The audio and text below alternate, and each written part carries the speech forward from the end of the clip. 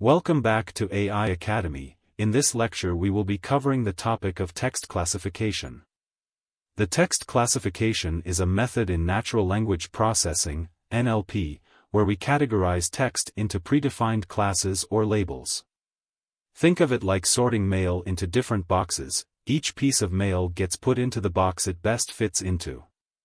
This task is crucial because it helps computers understand, organize, and respond to human language in a structured way. Why is it important? Well, the sheer volume of text data generated daily, from emails, social media posts, customer reviews, and more, requires automated systems to process and make sense of it. Manually sorting through this data is impractical, if not impossible. That's where text classification comes in. By automating this process, we can quickly and accurately categorize large amounts of text, making it easier to manage and analyze. The text classification has a wide range of applications in NLP. Here are a few key examples.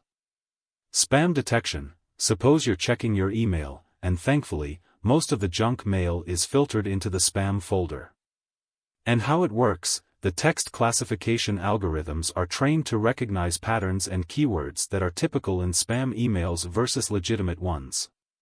This helps keep your inbox clean and manageable. For sentiment analysis, suppose a company wants to know how customers feel about their latest product. And how it works: sentiment analysis classifies text into categories like positive, negative, or neutral. By analyzing customer reviews or social media posts, companies can gauge public opinion and make informed decisions. For example, if many reviews are negative, they might need to address specific issues. Next use case may be topic categorization. Suppose a news website wants to organize articles into different sections like sports, politics, technology, etc. And how it works: the text classification can automatically sort articles into the correct categories based on their content, making it easier for readers to find what they're interested in. For language detection, suppose a social media platform needs to understand the languages in which users are posting to provide appropriate content or support. The text classification models can identify the language of a given text, allowing the platform to offer language-specific services. Document organization. Suppose a legal firm wants to organize thousands of legal documents by their type, such as contracts, case studies, legal opinions. The text classification can sort these documents into predefined categories, making retrieval and management much more efficient. In the case of customer support, suppose a company wants to automate the sorting of customer service tickets to direct them to the appropriate department. The text classification can route tickets based on their content, billing issues to the finance team, technical problems to the IT support, and so on. These applications highlight how versatile and valuable text classification is in various industries. By automating the categorization of text, businesses and organizations can save time, reduce costs, and improve efficiency. Moreover, it enables them to extract meaningful insights from text data, helping to drive better decision-making and customer satisfaction. In essence, text classification is a foundational task in NLP that empowers computers to make sense of human language, turning unstructured text into structured, actionable data. Whether it's filtering out spam, understanding customer sentiment, or organizing documents, text classification plays a critical role in our interaction with technology and the vast amounts of text data we generate. To appreciate the significance of transformers in text classification, it's helpful to understand how NLP models have evolved over time. Let's take a brief journey through this evolution. In early days, NLP initially relied on rule-based systems, where experts manually created rules to process and understand text. These systems were rigid and couldn't handle the complexity and variability of human language very well. The rule-based systems struggled with ambiguity and context, making them impractical for many real-world applications. Next came the statistical models. With the advent of machine learning, statistical models like naive Bayes and logistic regression became popular. These models use statistical methods to make predictions based on the probabilities of word occurrences. These models improved performance but still had limitations in understanding context and handling long-range dependencies in text. Then came the neural networks and word embeddings. The introduction of neural networks and word embeddings, like Word2Vec and Glove, marked a significant advancement. Word embeddings represented words as dense vectors in continuous space, capturing semantic relationships between words. Recurrent neural networks, RNNs, and long short-term memory networks, LSTMs, further improved NLP by introducing the ability to capture context and dependencies in sequences of text. However, RNNs and LSTMs had limitations in handling long sequences and parallelization. Next came the attention mechanisms. The introduction of attention mechanisms addressed some of the limitations of RNNs and LSTMs. Attention allowed models to focus on relevant parts of the input sequence, improving performance in tasks like machine translation. The attention mechanisms paved the way for the development of transformer models. And then came the transformers. In 2017, the transformer model, introduced by Vaswani et al. In the paper, Attention is All You Need, revolutionized NLP. Transformers rely entirely on attention mechanisms, dispensing with recurrence altogether. The transformer architecture allows for efficient parallelization, making it faster to train on large datasets. This was a significant advantage over RNNs and LSTMs. The transformers have brought about several benefits in text classification and NLP in general. Like handling long-range dependencies, the transformers can capture long-range dependencies in text better than RNNs and LSTMs. This is crucial for understanding context and relationships between distant words in a sentence. For example, in a long sentence, the transformer can effectively understand the relationship between the subject at the beginning and the predict at the end, improving classification accuracy. Another benefit is the parallelization and speed. Transformers allow for parallel processing of input sequences, making training faster and more efficient. This is a significant advantage when dealing with large datasets. And the ability to scale training to multiple GPUs or TPUs enables the handling of massive amounts of data, leading to better model performance. The pre-trained models. One of the most impactful benefits of transformers is the availability of pre-trained models like BERT, GPT, and Roberta. These models are trained on vast amounts of data and can be fine-tuned for specific tasks with relatively small labeled datasets. Pre-trained models make state-of-the-art NLP accessible to practitioners without requiring extensive computational resources or expertise in training large models from scratch. Flexibility and versatility. Transformers are versatile and can be applied to a wide range of NLP tasks beyond text classification, including named entity recognition, question answering, text generation, and more. The same transformer model can be adapted for different tasks with minimal modifications, making it a flexible tool for various NLP applications. Improved performance. Transformers have consistently outperformed previous models in benchmarks across various NLP tasks. Their ability to understand context, handle long sequences, and leverage large amounts of data contributes to superior performance. The improved accuracy and performance of transformers translate to better user experiences in applications like chatbots, search engines, and recommendation systems. In summary, transformers have revolutionized text classification and NLP by overcoming the limitations of previous models, enabling efficient parallelization, and leveraging the power of attention mechanisms. The availability of pre-trained models has democratized access to cutting-edge NLP, making it easier for practitioners to build and deploy high-performance language models. Whether it's understanding the sentiment of customer reviews, detecting spam emails, or organizing vast amounts of text data, transformers have become the go-to solution in the world of NLP. Let us now discuss the dataset used for text classification and how to load it using the HuggingFace datasets library. For our text classification task, we will use the emotion dataset, which is a collection of English Twitter messages labeled with 6 emotions, anger, disgust, fear, joy, sadness, and surprise. This dataset is particularly useful for training models to recognize and categorize emotions in text, which has applications in sentiment analysis, customer feedback analysis, and more. The dataset is organized into 3 splits: train, used for training the model; validation, used for tuning the model hyperparameters; test, used for evaluating the final performance of the model. Each example in the dataset consists of a tweet and its corresponding emotion label.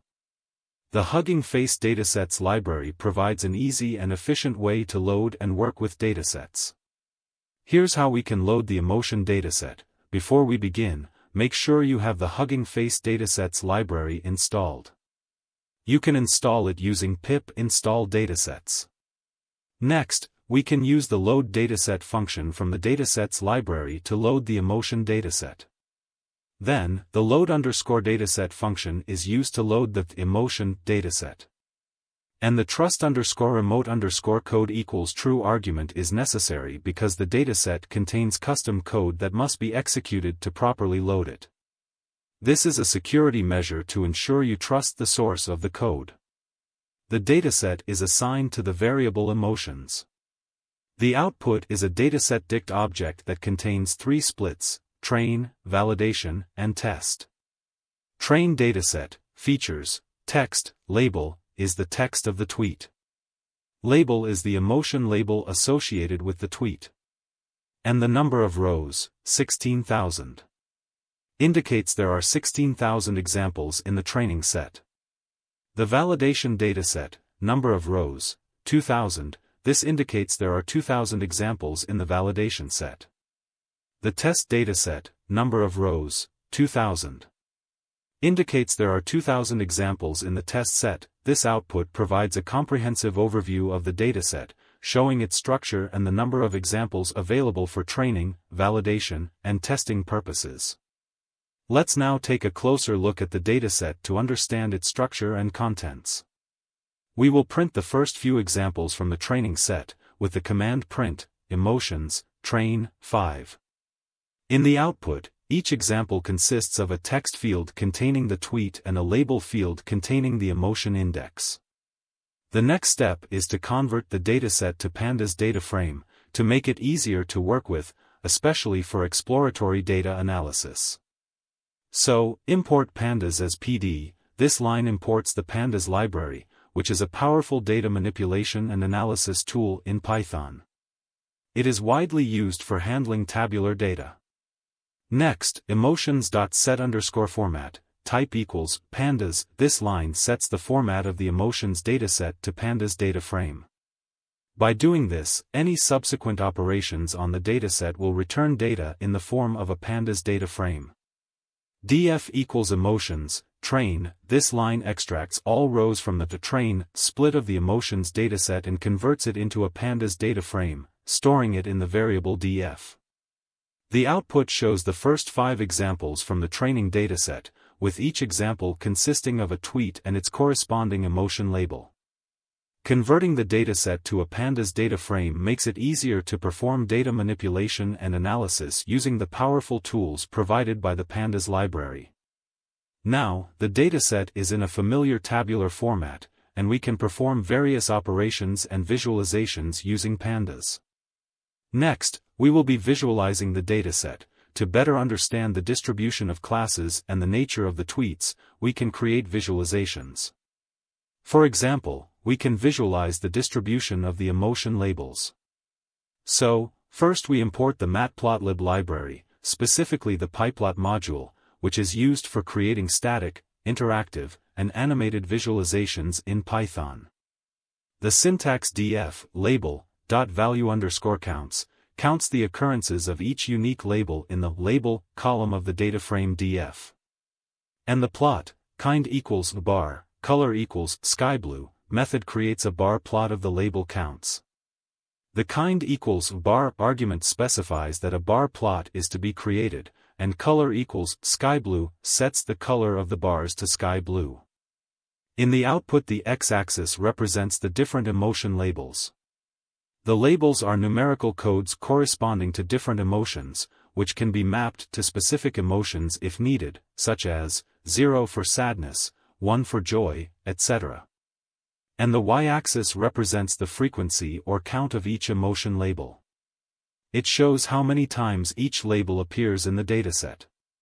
The graph shows that the dataset is imbalanced, with some emotion labels appearing much more frequently than others. Label 1 and label 0 are the most common, whereas label 5 is the least common. This class imbalance is important to consider during model training and evaluation, as it can affect the model's performance. Techniques such as resampling, class weighting, or using specialized metrics can be employed to address this imbalance.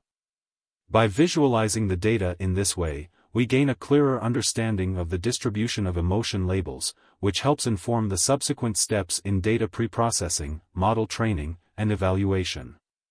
Let us now move on to exploratory data analysis. In this section, we will perform exploratory data analysis, EDA, to better understand the emotion dataset. EDA helps us to inspect the dataset, visualize class distribution, and analyze tweet lengths. This preliminary analysis is crucial for identifying any patterns, trends, or anomalies in the data that can influence our model training. First, let's take a closer look at the dataset to understand its structure and content. We can inspect the first few examples from the training set. The print of df.head will output the first few rows of the dataset, showing the text of the tweets and their corresponding emotion labels. As you can see in the output below. Okay, let us now analyze the tweet lengths, as the length of the tweets can also influence the model's performance. Tweets that are too short or too long might require different handling. We can analyze the distribution of tweet lengths using plot. So, in the code, df length creates a new column in the data frame df named length, and the df text. Apply len. This applies the len function to each element in the text column, calculating the length of each tweet and storing the result in the length column. The plt.hist df length bins equals 30, color equals red, edge color equals black, creates a histogram of the tweet lengths. The output histogram shows that the majority of tweets have lengths between 40 and 120 characters. There is a peak in the distribution around 50 to 70 characters, indicating that many tweets are of this length. The distribution has a long tail, with fewer tweets having lengths greater than 150 characters. Very few tweets have lengths close to the maximum of 280 characters, which is the character limit for tweets on Twitter. This visualization helps in understanding the typical lengths of tweets in the dataset, which is useful for making decisions about preprocessing steps such as padding and truncation during tokenization. Knowing the distribution of tweet lengths allows us to set appropriate maximum sequence lengths, ensuring that most tweets are fully included while minimizing the amount of unnecessary padding. By inspecting the dataset, visualizing class distribution, and analyzing tweet lengths, we gain valuable insights into the structure and characteristics of the emotion dataset. These insights guide us in preparing the data for model training and in making informed decisions about preprocessing steps such as tokenization, padding, and handling class imbalance. Now that we have a good understanding of the dataset, we can proceed to the next steps: data preprocessing and model training. This foundation ensures that our text classification model is built on a well-understood and properly prepared dataset. Let us now look into the text tokenization. So, tokenization is a fundamental step in natural language processing. It involves breaking down a text into smaller units called tokens. These tokens can be words, sub-words, or characters. Tokenization is crucial because it converts raw text into a format that models can process. Effective tokenization preserves the semantic meaning of the text while enabling efficient analysis and processing. There are different tokenization strategies. Each one has its own advantages and use cases. The main strategies are character tokenization, word tokenization, and the sub-word tokenization or word piece. Let's explore each of these strategies in detail. the character tokenization breaks down text into individual characters. For example, the sentence "Hello World" would be tokenized as HELLOWORLD!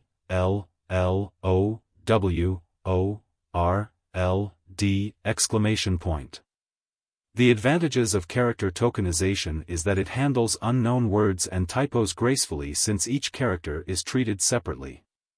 And also useful for languages with a large set of characters or having complex morphology, such as Chinese. The disadvantages of the character tokenization are that they result in a large number of tokens, which can lead to longer sequences and increased computational cost. And may lose the word-level semantic information. In the example, the text variable holds the string "Hello World" that we want to tokenize. List of text function converts the string text into a list of its individual characters. Each character in the string becomes an element in the list char_tokens. In the output, the string "Hello World" has been broken down into its individual characters, resulting in a list of characters. Each character from the original string, including the space, is represented as an element in the list. Let us now talk about the word tokenization. The word tokenization splits text into individual words based on spaces and punctuation.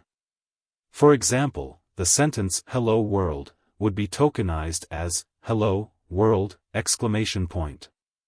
The advantages of word tokenization are that they preserves word-level semantics. And also, simple and intuitive. Whereas the disadvantages are that the word tokenization struggles with out-of-vocabulary words and typos. And are inefficient for morphologically rich languages where words can have many forms. So, in the example, we're importing the word_tokenize function from the nltk.tokenize module. NLTK is a popular library for working with human language data. Next, we define text variable containing the text we want to tokenize. In this case, it's "Hello World." And next, word_tokenize of text takes the input string and splits it into a list of words. The result is stored in the variable word_tokens. When we run the code, it splits the string "Hello World" into separate tokens based on words. The result is a list of tokens, "Hello World!" In a nutshell, word tokenization helps break down the text into individual words and punctuation marks, making it easier to analyze and process each word separately in any NLP task. This is particularly useful for tasks like text classification, sentiment analysis, and more, where understanding each word individually is crucial. We will now discuss about the subword tokenization, also known as word piece. The subword tokenization, such as the word piece algorithm, splits text into subword units. It balances between character and word tokenization by breaking words into smaller, meaningful chunks. For example, unhappiness might be tokenized as #happiness, where ## indicates a subword token. The advantages of the subword tokenization is that it handles OOV words by breaking them into known subwords. It reduces the vocabulary size while maintaining meaningful units. And also effective for morphologically rich languages. Whereas it has some disadvantages, like it requires more complex preprocessing and training of tokenization models. And sometimes subword units might not always align with intuitive word boundaries. So, in the below example code, we first import the AutoTokenizers class from the transformers library. Then the AutoTokenizer.from_pretrained, BERT_base_uncast, force_download equals true. This line loads the pre-trained BERT tokenizer with the specified model name BERT_base_uncast.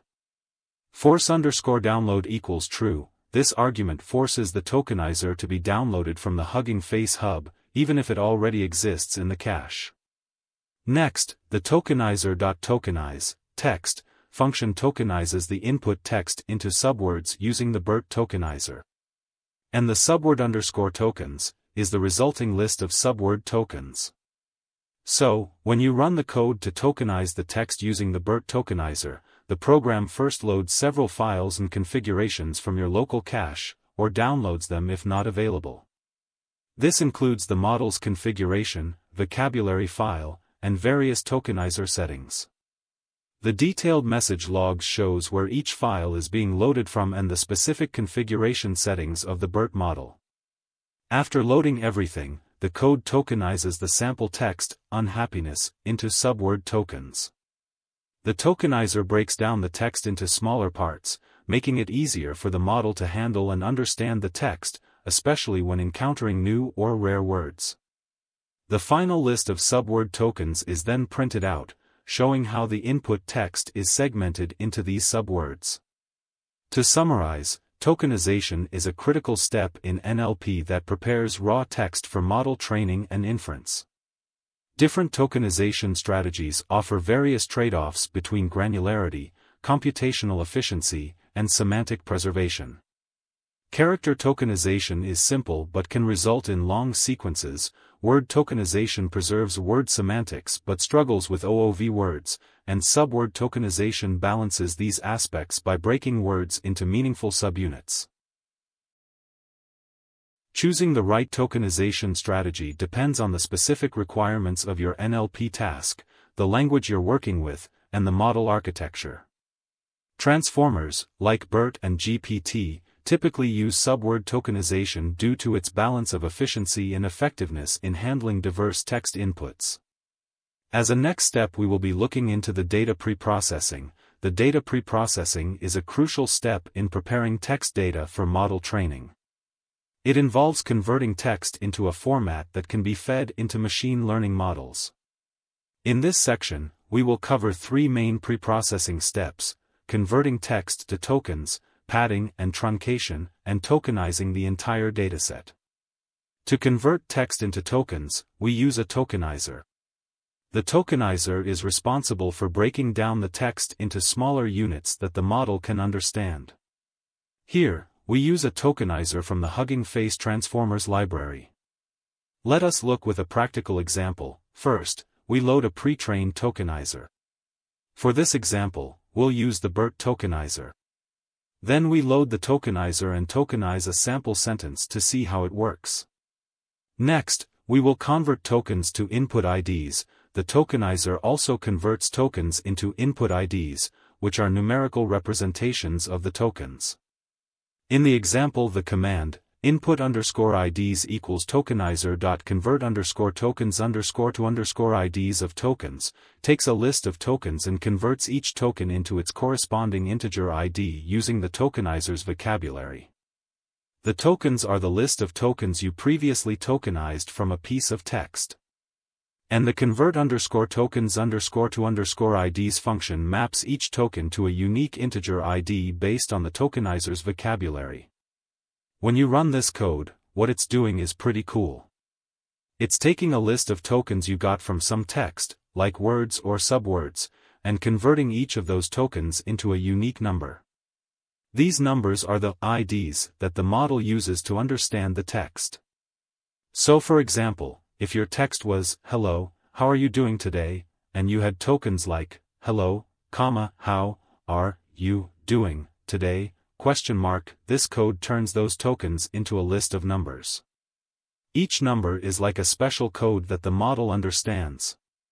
When you see the output, 7592, 1010, 2129, 2024, 2017, 2725, 2651, 1029, these numbers are the IDs for each token in your list. The model doesn't work directly with words, it works with these IDs, which makes processing much faster and more efficient. This step is crucial for feeding the text into the model for further tasks like training or making predictions.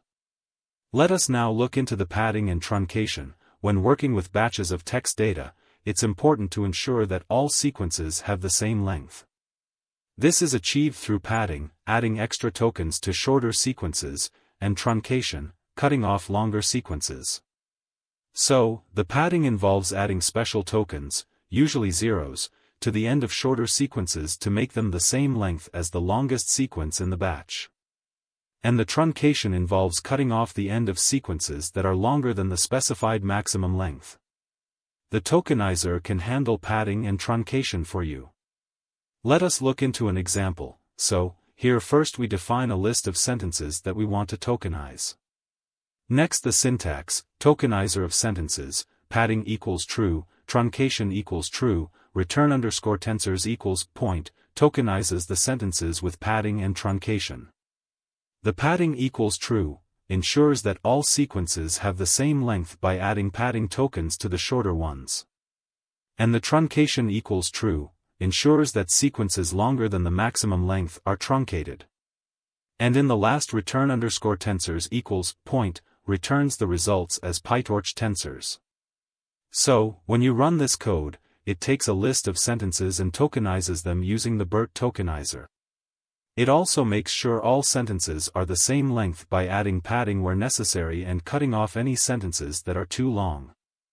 Input underscore IDs, these are the token IDs for the sentences. Each number represents a specific token. Padding tokens are represented by 0. Token underscore type underscore IDs, these are used to differentiate between sentences in tasks like question answering but are all 0 here since we have single sentences. Attention underscore mask tells the model which tokens are actual words, 1, and which are padding, 0. For example, the sentence, hello, how are you, is tokenized and padded to look like this. Token IDs, 101, 7592, 1010, 2129, 2024, 2017, 1029, 102, 0. Where 101 and 102 are special tokens added by BERT, and 0 is padding. Attention mask, 1, 1, 1, 1, 1, 1, 1, 1, 0, showing that the last token is padding and should be ignored by the model. This process makes sure that all input sentences are the same length, which is important for feeding them into the model in a consistent way.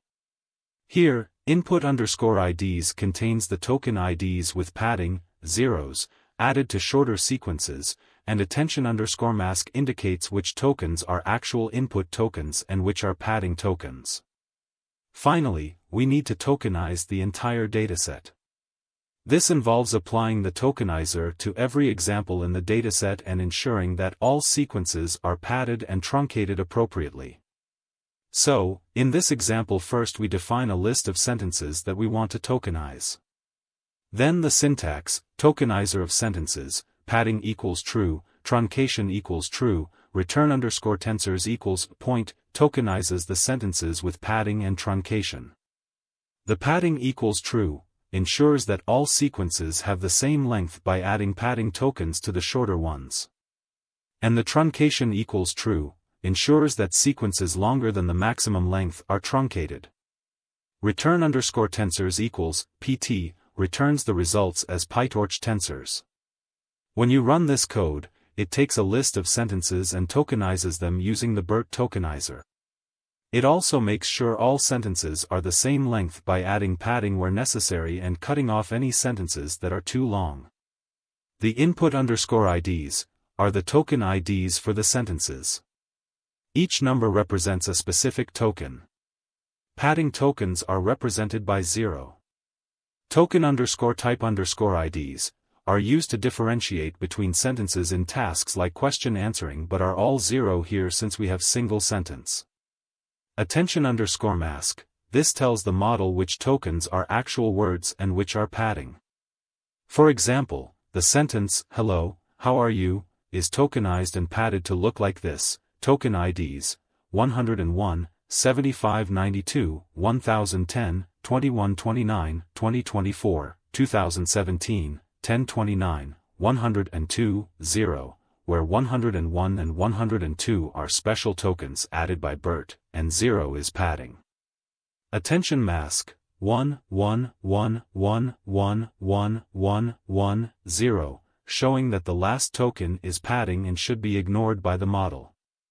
By converting text to tokens, applying padding and truncation, and tokenizing the entire dataset, we prepare our text data for model training.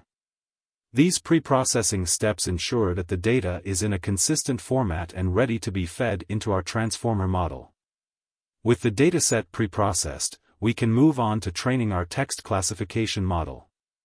Okay, next we will be looking into the model training approaches. In this section, we will discuss two primary approaches for training transformer models for text classification: feature extraction and fine-tuning. We will explore the benefits and use cases of each approach and provide examples of how to implement them. So, first we will look into the feature extraction versus fine-tuning. In the feature extraction we use a pre-trained transformer model to extract fixed features from the text data. These features are then fed into a separate classifier, like logistic regression or SVM, to perform the classification task. The advantages of transformer-based feature engineering are such as faster training since only the classifier is trained, not the entire model, and also useful when computational resources are limited. Whereas the disadvantage is that it may not achieve as high accuracy as fine-tuning because the transformer weights are not optimized for the specific task. Next, in the fine-tuning approach, we fine-tune the entire pre-trained transformer model on the specific classification task. This means updating the weights of the entire model, including the transformer layers. The advantages are that it typically achieves higher accuracy as the model is tailored to the specific task, and takes full advantage of the pre-trained model's capabilities. The disadvantage is that it requires more computational resources and time for training. Let us now look into using transformers as feature extractors. So, in this approach, we use the pre-trained transformer model to extract features from the text, and then train a separate classifier on these features. First, torch and transformers libraries are imported. Auto-tokenizer and automodel from the transformers library are used to handle tokenization and loading of the pre-trained BERT model. The BERT-based uncast model and tokenizer are loaded from the HuggingFace model hub. The function extract_features tokenizes the input text, passes it through the BERT model, and extracts the hidden state of the token as the feature representation. The function is called with the sample text, "Hello, how are you?" and the shape of the resulting feature vector is printed. The output includes several stages of loading and configuration, followed by the feature vector's shape. The BERT model configuration, vocabulary, tokenizer, and model weights are loaded from the cache. Some weights related to specific tasks, like masked language modeling, are not used, which is expected because we're using the model for feature extraction. The shape 1 and 768 indicates that the feature vector extracted from the text, "Hello, how are you?" has 768 dimensions, which is the size of the hidden state of the token in BERT. So, in the below example, first, we are installing the necessary libraries, which are datasets and transformers. These libraries help us load the dataset and use a pre-trained BERT model for extracting features from text. Next, we load a dataset called emotion using the load_dataset function. This dataset contains text data labeled with different emotions. Since working with the entire dataset might be too memory intensive, we select a smaller subset of the dataset for training and validation. We take the first 512 samples for training and the first 100 samples for validation. Then we use the auto-tokenizer and automodel classes from the transformers library to load a pre-trained BERT tokenizer and model. These tools will help us convert text into numerical representations that the model can understand. To manage memory usage better, especially in an environment like Google Colab, we move the model to the CPU. Next, we define a function called extract_features that takes in a batch of text, tokenizes it, passes it through the BERT model, and extracts the hidden state of the token. This hidden state is a numerical representation of the entire input text. We create a batch_generator function that processes the dataset in smaller batches, ensuring that the batch size does not exceed the dataset size. This function yields batches of features and labels incrementally.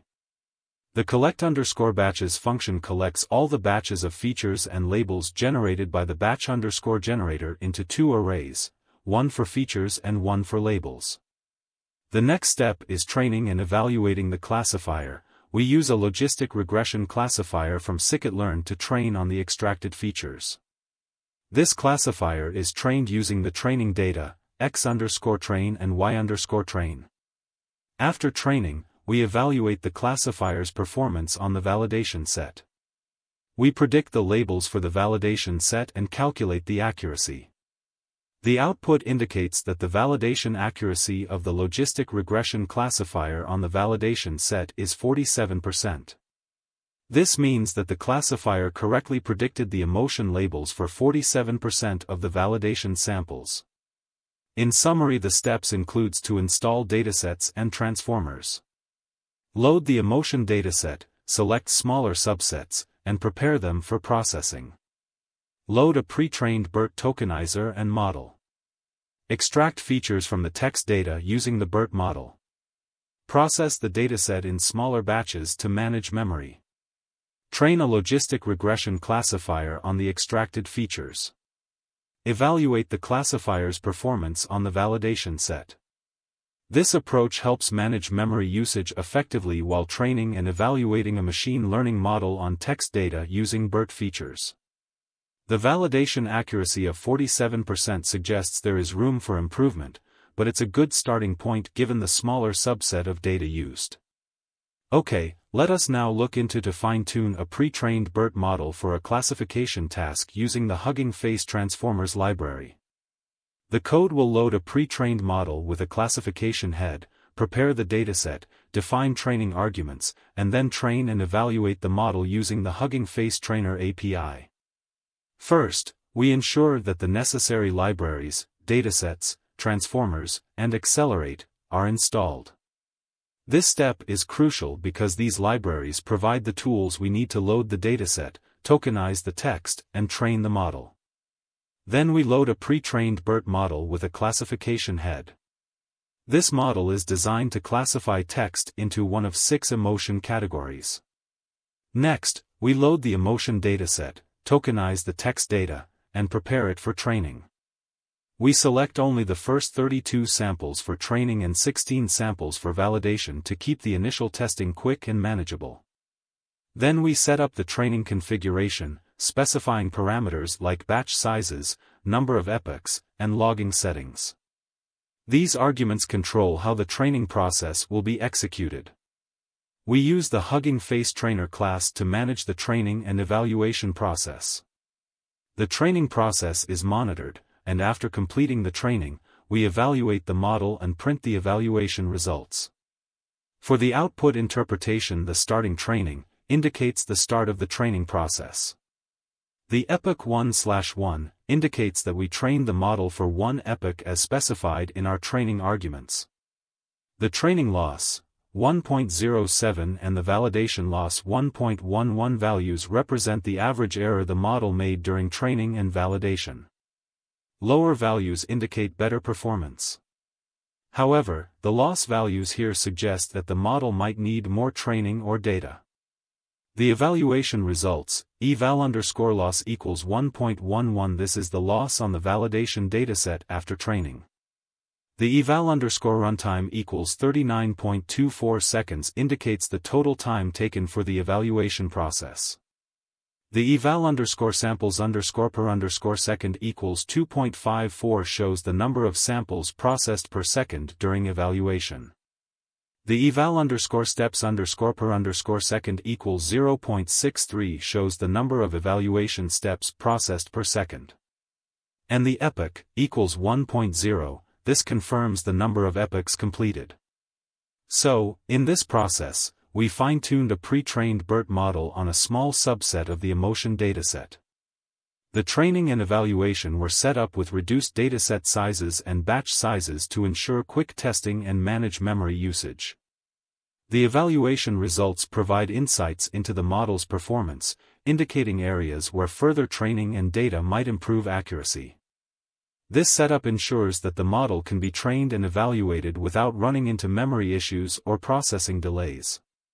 Next, we are going to look at evaluation and performance metrics. Evaluating the performance of a text classification model is crucial to understand how well the model is performing and to identify areas for improvement. In this section, we will cover evaluation techniques, methods to compare model performance, and strategies to address class imbalance. The evaluation techniques are accuracy, which is the ratio of correctly predicted instances to the total instances. It is simple to calculate and interpret but may not be the best metric for imbalanced datasets. The explanation of the below code and output are that the syntax predictions equals trainer.predict, val_dataset, uses the trainer's predict method to run the model on the validation dataset, val_dataset. And the predict method returns a dictionary containing the raw predictions, logits, and the true labels, label_IDs. Next we extract the predicted labels. The predictions.predictions contains the raw logits, or the output values, from the model for each class. And the argmax, axis equals 1, finds the index of the maximum logit for each sample, which corresponds to the predicted class label. This step effectively converts the raw model outputs into class predictions. Then we extract the true labels, y_val equals predictions.label_IDs. The predictions.label_IDs contains the true labels for the validation dataset. Then we compute the accuracy. Accuracy_score is a function from the sklearn.metrics module that calculates the accuracy of the model. It compares the true labels, y_val, with the predicted labels, y_pred, and computes the ratio of correctly predicted instances to the total instances. The output indicates that the model correctly predicted 62% of the instances in the validation dataset. Next, we will look into the precision, recall, and F1 score of the model. So the precision is the ratio of correctly predicted positive observations to the total predicted positives. The recall is the ratio of correctly predicted positive observations to all observations in the actual class. And the F1 score is the weighted average of precision and recall. So in the code below, from sklearn.metrics import precision_recall_f_score_support, this line imports the precision_recall_f_score_support function from the sklearn.metrics module. This function is used to compute precision, recall, and F1 score for a set of predictions. And to compute precision, recall, and F1 score, precision, recall, F1 equals precision_recall_f_score_support, y_val, y_pred, average equals weighted. The y_val is the true labels from the validation dataset. And the y_pred is the predicted labels from the model.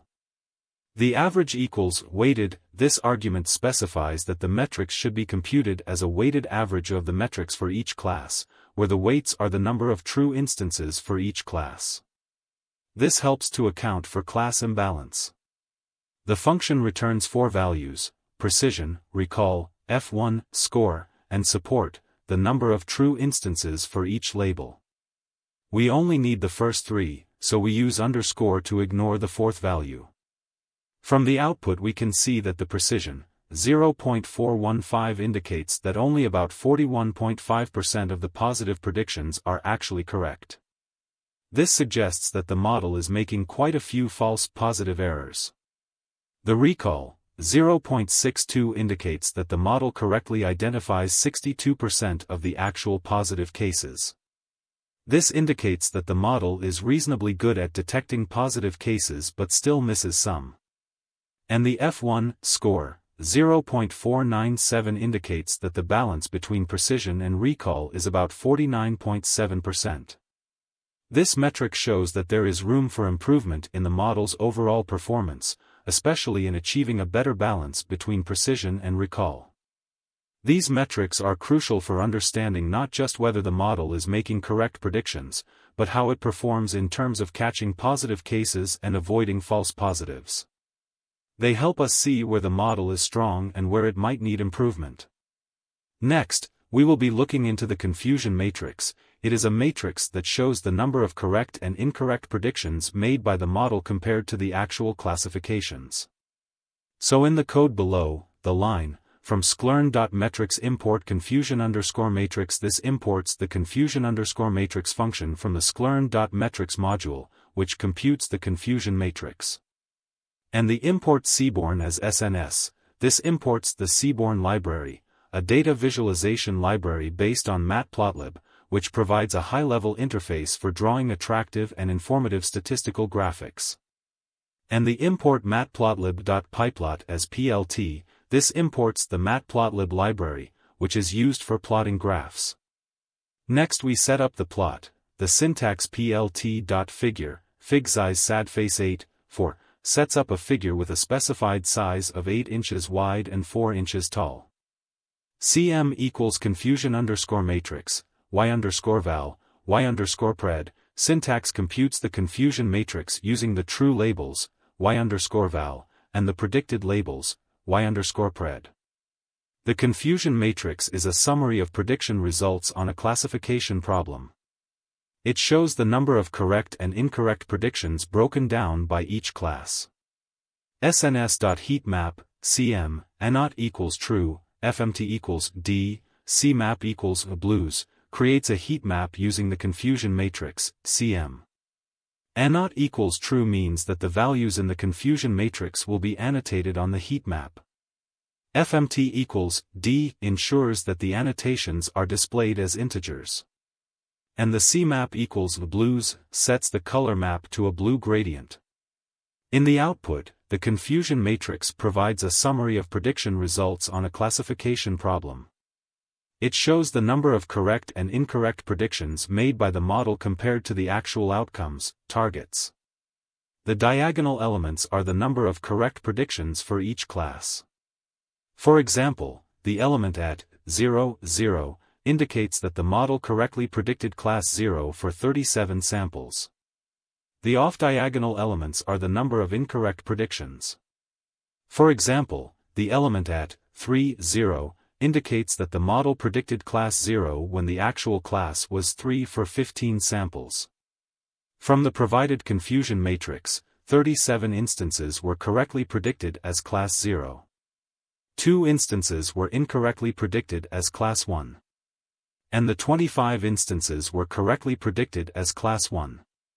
And the 3 instances were incorrectly predicted as class 0. Next 11 instances were correctly predicted as class 2. And 2 instances were incorrectly predicted as class 0. And 1 instance was incorrectly predicted as class 1. For class 3, 1 instance was correctly predicted as class 3. And 15 instances were incorrectly predicted as class 0. And for the class 4, 2 instances were correctly predicted as class 4. And 2 instances were incorrectly predicted as class 0. The confusion matrix helps in understanding the performance of your classification model by providing insights into the types of errors it is making. From this matrix, you can see which classes are being confused with each other, which can be useful for debugging and improving your model. For example, the model has a tendency to misclassify class 3 as class 0 frequently, which might indicate that these classes have overlapping features that the model is not distinguishing well. Benefits of using transformers for text classification are that the transformers have revolutionized NLP by providing several significant benefits for text classification. The transformers excel at capturing long-range dependencies in text, enabling them to understand context and relationships between distant words. This leads to more accurate predictions and better performance on complex tasks. The transformer architecture allows for efficient parallel processing, making training faster and more scalable.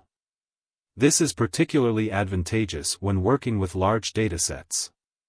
The availability of pre-trained transformer models like BERT, GPT, and Roberta enables practitioners to leverage state-of-the-art models with minimal computational resources. Fine-tuning these models on specific tasks achieves high accuracy and performance. Transformers are versatile and can be applied to a wide range of NLP tasks, including text classification, named entity recognition, question answering, and text generation.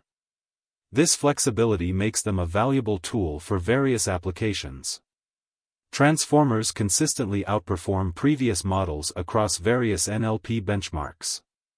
Their ability to handle diverse text inputs and capture nuanced semantic information leads to superior model performance. By using transformers for text classification, you can build robust, efficient, and accurate models that excel in handling complex language tasks.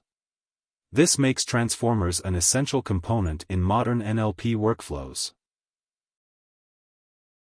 In this session, we covered the complete workflow of building a text classification model using transformers.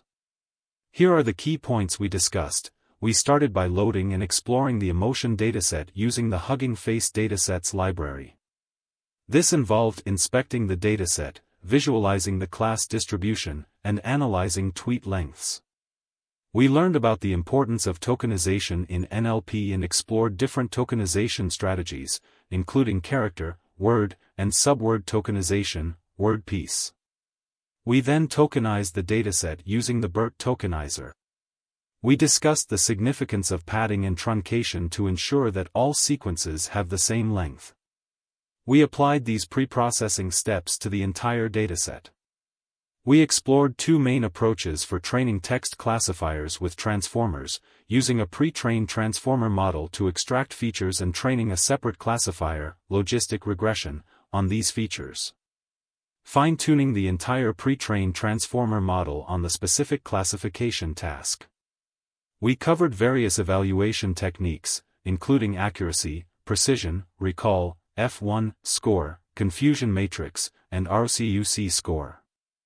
We also discussed the importance of addressing class imbalance and strategies to handle it, such as resampling, class weights, and synthetic data generation. We conducted a hands-on coding session where we loaded and explored the dataset, tokenized the text data, and trained and evaluated classifiers using both feature extraction and fine-tuning approaches.